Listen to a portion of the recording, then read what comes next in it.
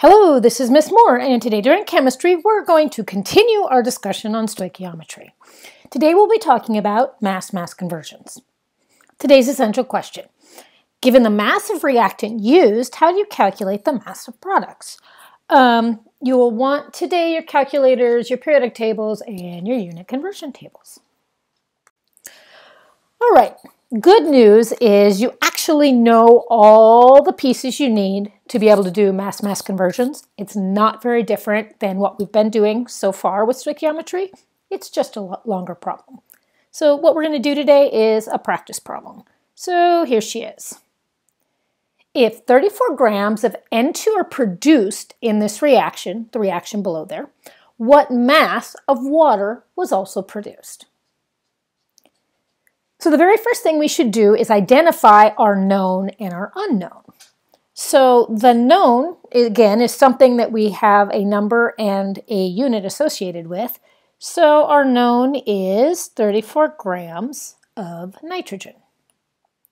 Our unknown is what we're looking for, and what we're looking for is the mass, which is grams, right, of H2O. So first step, write the grid and put our known in the grid. Our known is yellow.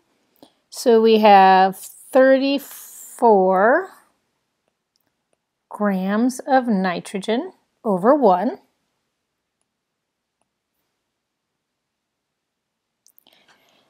And now we just start plugging stuff in. So we're at mass known, right? Because N2 is our known. So mass known, let's go to our equalities here. If we're starting with mass known, that was supposed to be yellow. If we're starting with mass known, it's going to be 1 mole known equals the molar mass of known, or molar mass of known equals 1 mole known. And remember, molar mass comes from the periodic table. All right, so we had N2. So there is our nitrogen. We had 2 of them, right? So it'll be 14.01 grams times plus 14.01 grams, giving us 28.02 grams. So our first equality will be 28.02 grams N2 equals 1 mole N2. All right, and now we got to figure out what goes on the bottom, what goes on the top. We have grams nitrogen at the top, which means we need grams nitrogen at the bottom, which means the other one, mole N2, goes at the top. All right, we'll cross out our units and molecules. We have gram N2 that crosses out gram N2. We are at mole N2. We wanted mass H2O, so we are not done yet. All right, so we're at mole N2. N2 is our known, so where do we go from here? Well, right here is our mole known, which means we're going to use mole known equals mole unknown, and our blanks are the coefficients from the balanced equation. So our known was N2, our unknown was H2O. So those are the things we're going to put in our equality. So for every 2 mole of our known, or N2, we also produce 4 moles of our unknown, or H2O. And we need to figure out what goes on the bottom. We have mole N2 at the top, and we want to try to cross that out, which means we need our mole N2 at the bottom there, which means that the H2O goes at the top.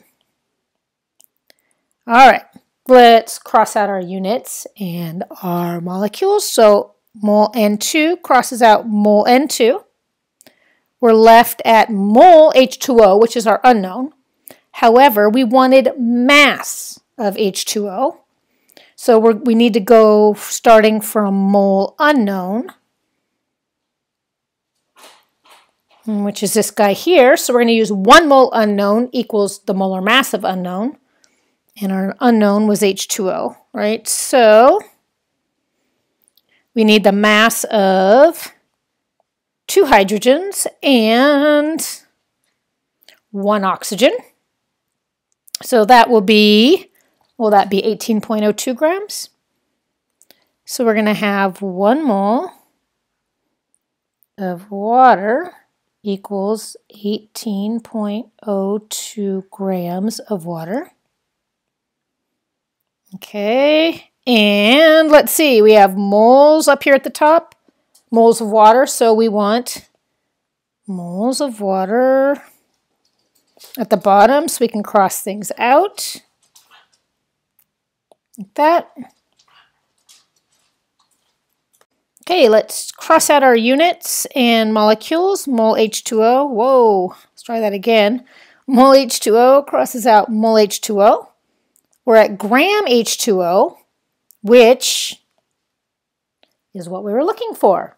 So now we are done, except for multiplying across the top, bottom, dividing, figuring out sig figs and stuff. All right, so when I multiplied across the top, I got 2450.72 grams H2O.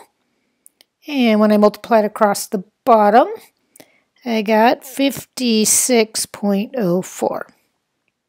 All right, then when we divide, end up with 43.73162, etc. grams H2O. Now we got to figure out sig figs. Remember, sig figs comes from the given and anything we calculated. So let's see, our given right here had 4 sig figs. That's not calculated. This guy here, molar mass, we calculated that. So 4 sig figs. None of those were calculated. This guy here, 4 sig figs, not calculated. All right, so 4 sig figs it is. So we're going to keep those 4. The first number we're going to drop is a 1, which is less than 5. So our final answer is 43.73 grams H2O. And that's really all there is to mass-mass conversions. The really, really important thing about doing stoichiometry, I've said this before, but let's go through it one more time. You got to check what is known and what is unknown. You need to know that. You need to write your units and you need to write your atom or molecule. You need to cross things out. And it's really important that, let's clean this up a little bit, that you use these equalities. Okay, it's really important you use these, exactly these. Don't make anything up. Okay, don't use anything other than what's here.